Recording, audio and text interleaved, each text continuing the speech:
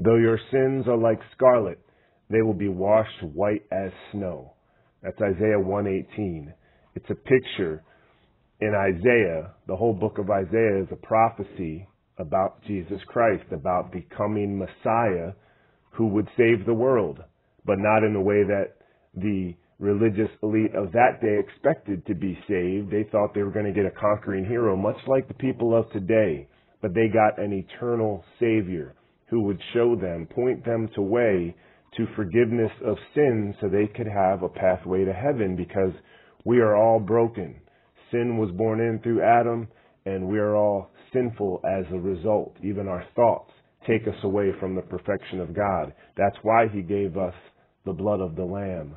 That grace that we're talking about is not one of the worldly definitions, but the biblical definition, the unmerited favor of God. Nothing we do will earn our way into heaven. It was all done on the cross.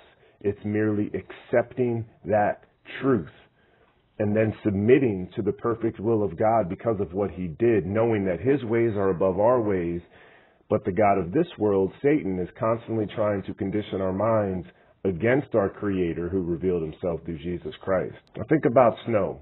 What does ice do? It preserves. It keeps things from going bad. That's what God's grace does for us.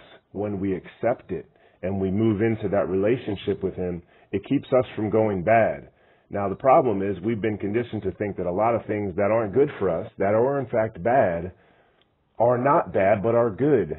And Isaiah 5:20 talks about, what are those who call evil good and good evil?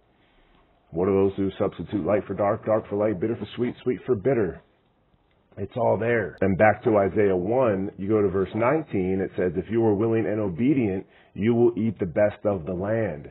Now, it's not talking about God saying you must obey me or I'm going to punish you. It's saying, no, here is the way to live in harmony to where all the good things can be provided for you.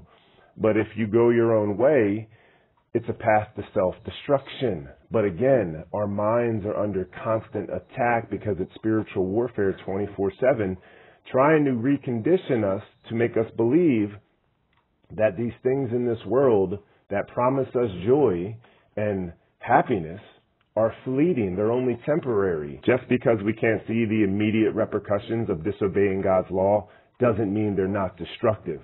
The frog on the cool plate doesn't realize until it's too late that the water's boiling because he got comfortable there. That's what happens to us in this world as culture dictates what's right and what's wrong. God's ways have and always will be the same. The culture of the world is constantly changing. The world wants to manipulate using feelings to outweigh God's word and his truth. But how often have you done something in one moment because it felt good, only to regret it the next day or the next week or the next year? Sometimes we don't always realize the ramifications of our actions in the moment until later, until it's too late. But we grow from all those things, and that's why we have God's grace to wash us white as snow. But we have to accept it. Again, the world wants us to reject it. It wants us to reject the free gift of salvation, the free gift of God's grace.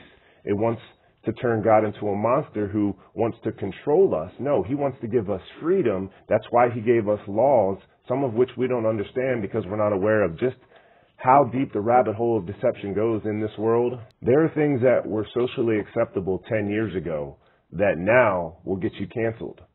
Now, some may say that's progress, and in some cases, yeah, that's true. But the problem is, the real issue is the force, the spirit behind those moral dictates. It's the same spirit that made things morally and socially acceptable and even cool 10 years ago. It's the same spirit that's now dictating that, no, that is wrong. Wait, that's not acceptable now. When you realize it's the same spirit and it's a form of manipulation to bring us all into a collective hive mind, that you can realize that God's law is the only source of truth that we can lean on as a foundation for everything. So just remember, in Isaiah 43:5, God tells us he blots out our transgressions and he remembers them no more. That was the foreshadowing of Jesus. that he would provide the perfect spotless lamb, because there was always a sacrifice needed. Blood was needed to atone for the sins when you repented. But Jesus was the ultimate lamb, the perfect sacrifice. When you repent and accept Jesus' sacrifice on the cross, you are washed white as snow. You do not have to worry about your sins from yesterday. The God of this world, Satan, he wants you to remember those. He wants to fill you up with shame and confusion and so much.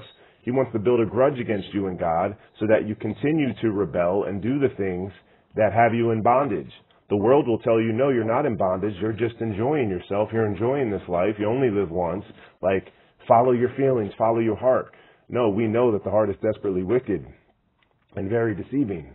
It will lead us to places that keep us entrapped, ensnared. But we're to serve others. And when we serve others, we ultimately serve ourselves. But that's what God wants for us, to live a life of sacrifice. That doesn't mean it's going to be awful. There's so much joy in keeping yourself available and serving others.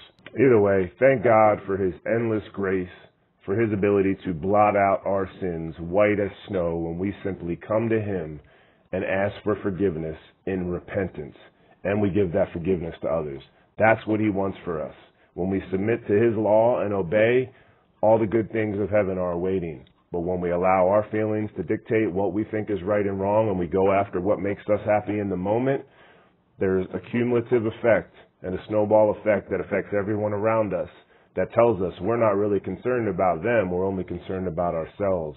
But when we collectively love others as we love ourselves, we are living in harmony with God's will for us. That ultimately showed itself on the cross. So remember that when you see snow, we are washed white as snow. Purify me with hyssop and I will be clean. Wash me and I will be whiter than snow. Psalm 51:7. I pray this finds you well. God bless you. See you tomorrow.